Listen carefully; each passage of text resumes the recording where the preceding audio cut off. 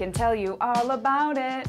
There's about 85 to 90 million acres of corn and soy grown in the United States. There's about 1 million acres of peas.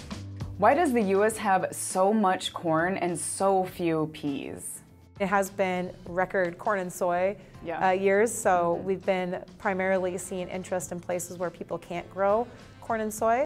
It's starting to become clear why the summertime landscape in southwest Minnesota is field after field of corn and soybeans, and practically only corn and soybeans. It's all about the market. If I want to do a specialty crop, right, and there's no market for it, I have to essentially create a market.